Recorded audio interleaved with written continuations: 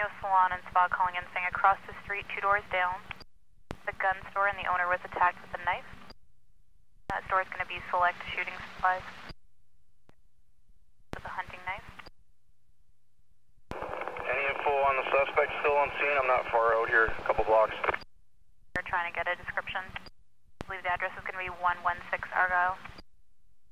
Description we have is a white male, 20 years, 5'9", medium build, dark hair, green vest, shirt and pants. Last the salon knew he was still in the store. The victim is on the line with the other call taker saying he's bleeding from the head. I need the air. He's got a knife. We got lost control of him. He's got one cuff on him. Went out the back door towards King. Out the back door towards King? Yeah. King Street side. He's demanding to be shot by police, FYI.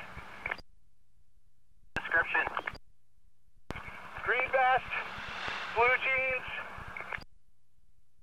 dark hair. He's just standing and walking northbound on King. 10-4, King of Westminster. Looks like he's trying to cut himself. He's just in front of the library here. 10-4, contain him. And police in possession of the knife. 24, we'll probably need another ambulance.